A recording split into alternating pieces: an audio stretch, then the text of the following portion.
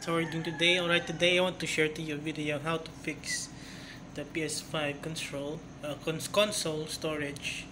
Repairing console storage stuck at 32%, 39%, or 69%, or 69%, or whatever percent. So yeah, it says here don't turn off PS5. So this is very scary. So this is why I advise it should have a power supply. Okay, and this might be caused usually by the external hard drives.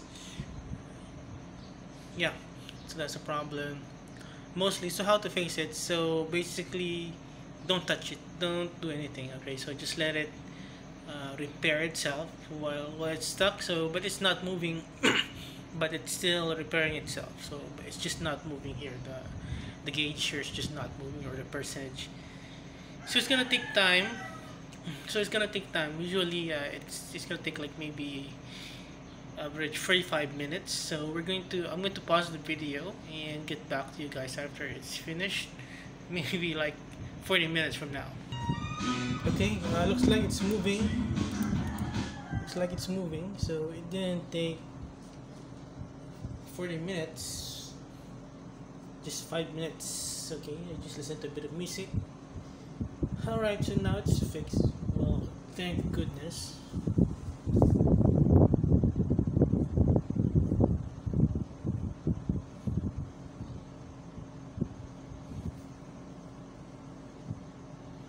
Well, at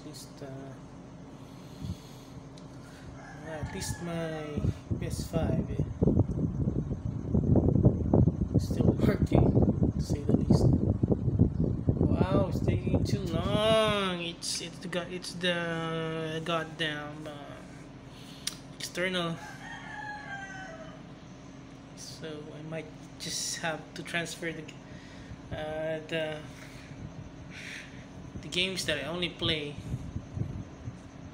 to the console storage. So this is getting frustrating. So I'll pause the video again. Okay, so I just disconnected my hard disk. It's annoying, so I don't care if my hard disk breaks, as long as my PS5 starts up. It's not working. It's annoying.